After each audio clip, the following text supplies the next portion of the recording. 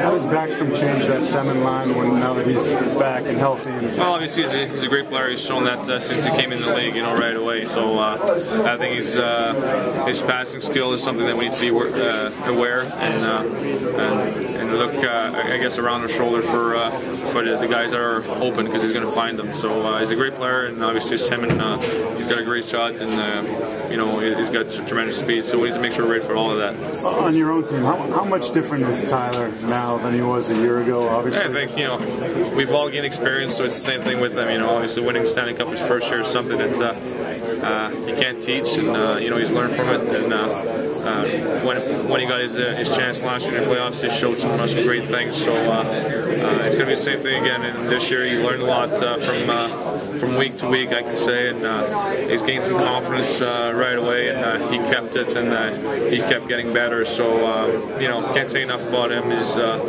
He's going to be a great player for years to come. He's already a great player. So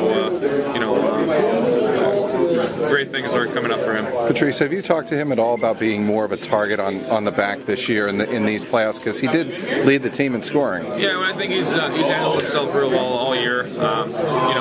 We've started to talk a little bit about some things about playing against Washington. Obviously, has a line, and we need to keep talking, keep communicating together to make sure we're playing at our best. And but honestly, they've been doing a great job, both of them, all year.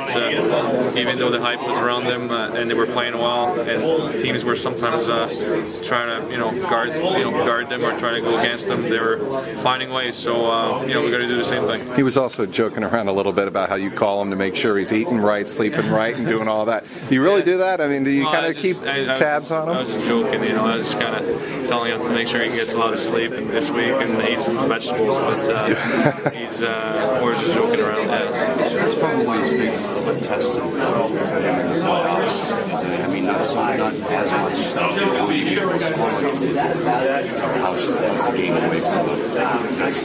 Yeah, I think it's in the playoffs is really tight hockey, it's tight games, and it's really about making sure we're also worrying about them, and worrying about